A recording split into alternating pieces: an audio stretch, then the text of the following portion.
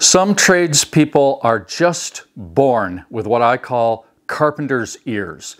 Their ears are tight to their head, tight enough that they can slide a pencil in there and it will stay there. I was not born with carpenter's ears, so I can put a pencil there, it will stay there, but not for long. That being the case, I needed to come up with another habit.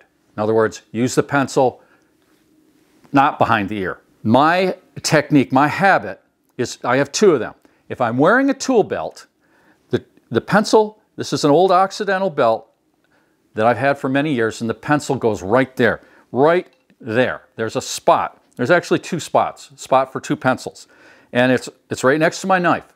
My knife always goes in the same spot. The pencil, it always goes in the same spot. I usually don't have to look down. And I got the speed square goes in the same spot. I have a chisel that goes in the same spot.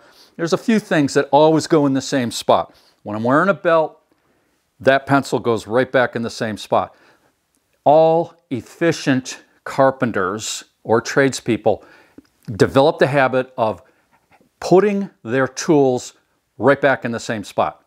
The tools that they use most often. Now with a tool belt like this, there's tools coming in and out all the time, but those are the standard ones. The pencil though, the pencil, we're talking about pencils here, goes right there when I have a tool belt.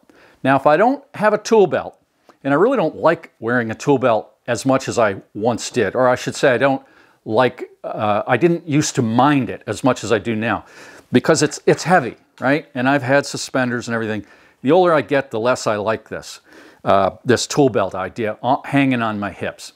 But that's beside the point for now. The pencil. If I'm not using the tool belt, where does the pencil go? Well, the pencil goes right here. It goes in my hat. I almost always wear a hat, and it goes right up there.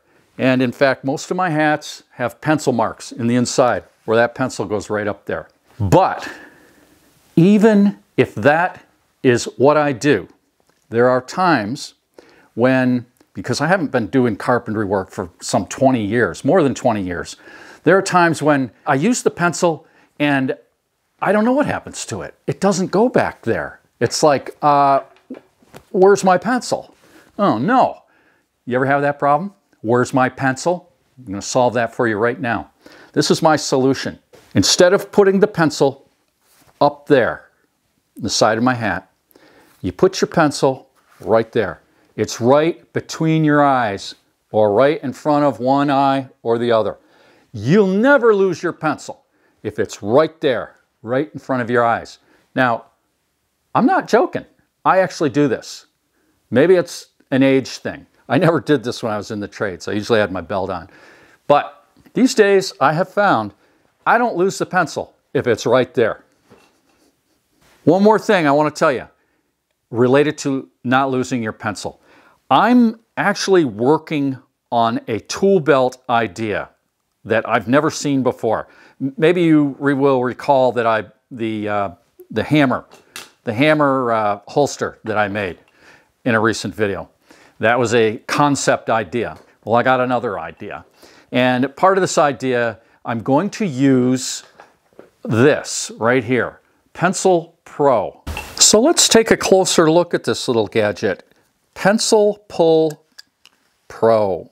That's impressive. It's for pros. And this is reviewed by pros on Amazon. They gave it a good review, a very good review. That's why I bought it. Got a little carabiner up here. You can hook it someplace convenient. This is a retractable thingamabob here. If the literature was correct, it goes out 4 feet. I haven't measured it, but that's plenty sufficient. And then you have this little rubbery end that will hold your pencil. It'll hold the fat pencils. Carpenter pencils, it'll hold a Sharpie, and yeah, that's it. Pencil Pull Pro. If you don't want to walk around with a pencil stuck in your hat in front of your eyeballs, this might be a good solution. Thanks a lot for watching, everybody. I hope this was helpful to you and that you will give me a like. I appreciate those likes, and I'll see you in the next one.